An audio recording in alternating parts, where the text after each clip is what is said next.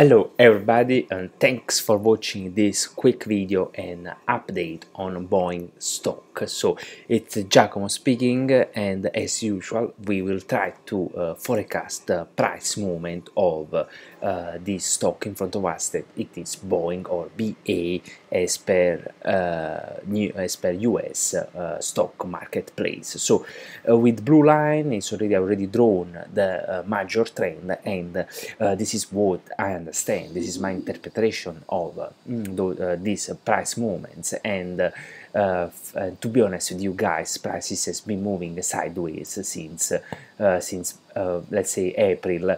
So there is no a trend. So this is the main reason why I prefer not to use exponential moving average, because prices are moving sideways, and when price is moving sideways, I would like to use more other tools like stochastic, RSI, or MACD. And so because prices are moving sideways, and it seems that they can be moving between 115 US dollar and 208 US dollar, 208. So we are exactly the middle of this channel.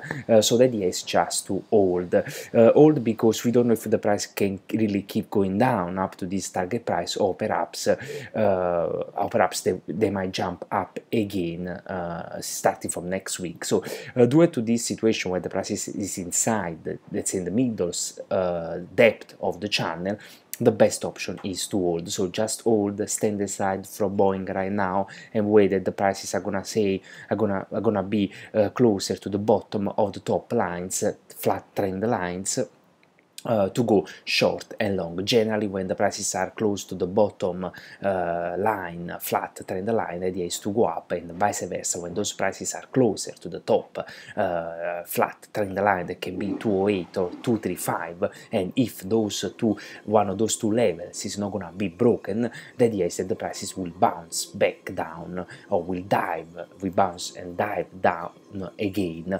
So the idea is we are right now, again, in conclusion, price is moving sideways.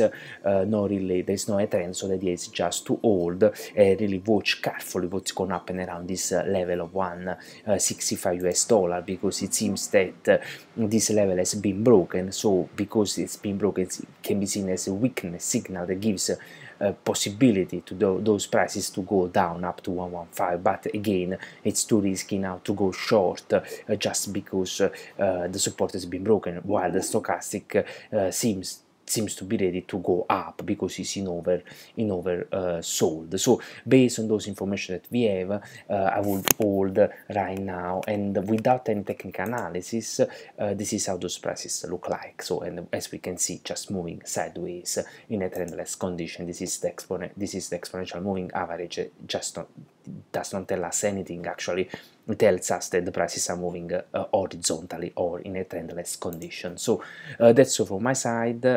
Thanks.